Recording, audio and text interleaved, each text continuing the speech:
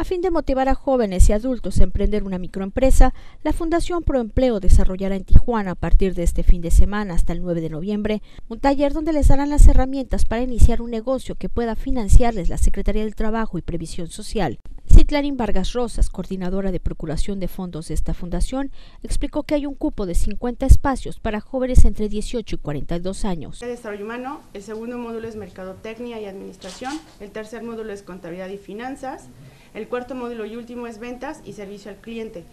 A través de estos 4 módulos se ven todos los aspectos de una empresa. El objetivo de este taller es que las personas terminen con un plan de negocios, que precisamente es como el requisito para muchos trámites que se tienen que realizar para un microcrédito y lo que les puede servir precisamente para acceder a esto. Joaquín Palomera, delegado de la Secretaría del Trabajo en la zona costa, destacó que actualmente se cuentan con 8 millones adicionales para el fomento al autoempleo, mediante el cual pueden acceder a créditos a fondo perdido por 25,000 pesos por persona. Para el acceso al autoempleo, en el caso del equipo mobiliario y herramientas, dependiendo del tipo de proyecto y el número de solicitantes, habría que hacer la revisión y el análisis de cada uno de ellos y ponerles tiempos. Tendrían que ser necesariamente las entregas antes de mediados de diciembre.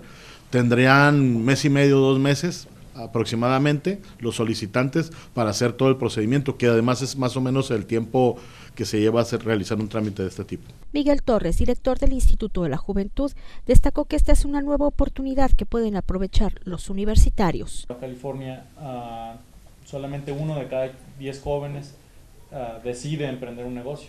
Así que nosotros en el instituto creemos que es importante incentivar a los jóvenes para que tengan esta oportunidad y de emprender un negocio. Y el día de hoy quiero comentarles aparte que estos cursos que nos va a hacer favor de impartir la Fundación Proempleo van a ser totalmente gratuitos, estos 4 módulos los fines de semana, sábados y domingos, en el Centro de Cultura de la Legalidad. Reportó en Tijuana Sonia de Anda para Unirradio Informa.